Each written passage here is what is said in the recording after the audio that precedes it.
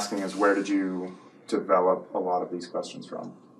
So I appreciate you asking that, because it's been 15 years of my life meeting kids in the sport. You know, when I say kids, it could be younger kids, age groupers, high school kids, college athletes, and pros.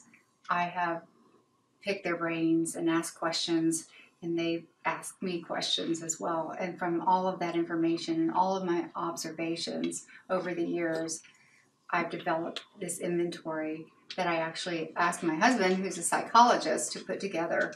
And so that's what I love about this particular mental toughness assessment, is we're getting to the real issues, because they are real issues that came from real athletes that have developed over these past 15 years. Absolutely. And I've noticed there's also some things in here for parents and coaches. Was that kind of along the same lines, just some of the situations that you've encountered in your 15 years experience? Absolutely. I've learned so much, not only as a parent of athletes, but from other parents. I've heard about a myriad of problems, and I've been a part of many of the solutions, sometimes by accident, and just tweaked those solutions and kept adding to those.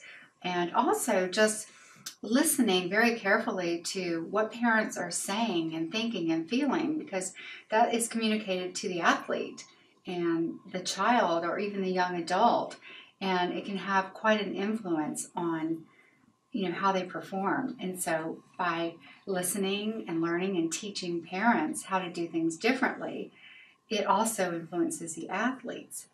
And as far as coaches, as you know, I've probably learned, and I have learned, just as much from you and other coaches as they have from me.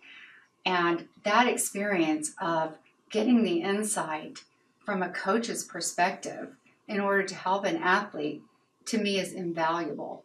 I need that information. It's very important. That relationship is so important, as coaches spend often much more time with athletes than their own parents. So what are some ways that the Success Guide is able to get swimmers involved? Rather than, I know with swimmers in my past experience, you'll give them a notebook and sometimes they'll forget it, or it gets drenched in their backpack, and they leave it at home. You know, all kinds of different issues arise from that. So what are ways that they can get involved and that they stay on top of it?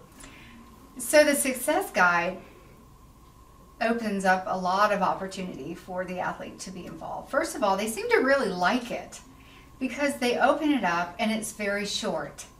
And one of my goals going into this was making sure that it didn't seem like homework, and it didn't seem like a chore, and it didn't put a burden or more heaviness on an already time-poor student athlete. Parents are driving their children in all kinds of directions, and the kids and young adults are just overloaded with work. So if you notice, the title of my Success Guide is the Gold Medal Mental Toughness Guide, Success Guide. And the reason I use the word guide in lieu of workbook is I'm already hypnotizing them with the word work if I put that on the cover. So I kept that in mind, and I was very sensitive to the needs of athletes as I've lived this with my own daughters and my son and other athletes. So when athletes open the Success Guide and they see that there's a minimum of 20 techniques that they can use to deal with any problem, whether it's at practice or in competition, they get really excited. They had no idea, for the most part, other than learning how to visualize, just general visualization or breathing techniques, all of the possibilities that exist for them to be okay. All of the possibilities that exist for them to understand that they can change the way they feel about what's going on physically, even if they have butterflies or they start to get a headache, or maybe they feel a little bit of panic, you know, their heart rate is starting to accelerate. they don't have to worry about that anymore because they have at least 20 ways to deal with that. And they're simple and easy and portable. And that's what they need. And you know, when you mentioned a book getting wet or maybe getting lost, I have solutions for that. I thought about that because I've lived this. They take a bag tag with them and it's laminated. I provide that for them and they put it inside their swim bags and they can take it anywhere they could, you know, they could take it in the shower. They're not going to, but if they did, it would be just fine. And also, if they forget their book, they can download it from the website.